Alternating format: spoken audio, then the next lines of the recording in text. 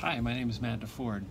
I am an artist, illustrator, and professor of art at Northwestern State University, and that is in Natchitoches, Louisiana. Natchitoches, that's how you spell it. Yes, that's really how you spell it.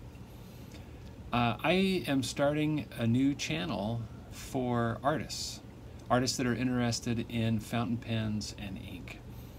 The purpose of this channel is to look at and review different pens, different inks for the use of making art. I started off using micron pens. Micron pens are simple, they're easy, they're consistent, and they're waterproof, so you can watercolor right over the top.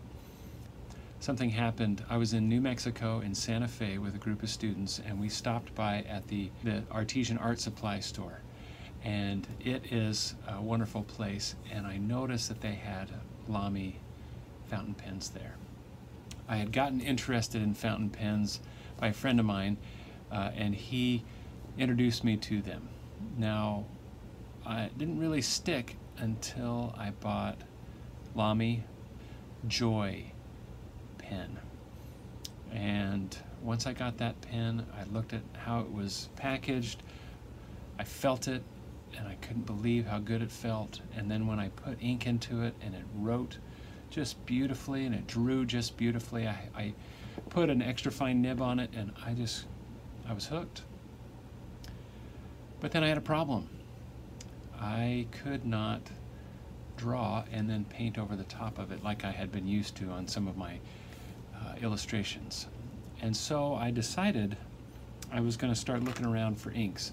Now, there are several inks that I was drawn to.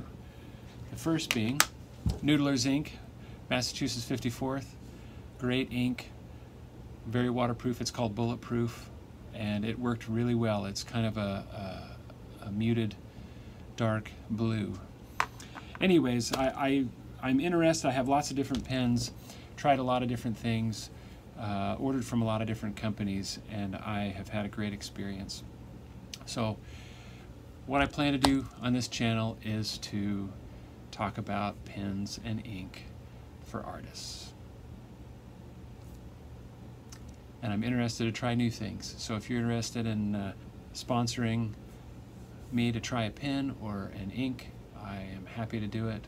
I'm happy to tell you how I feel about it. And so that's what I'm here to do.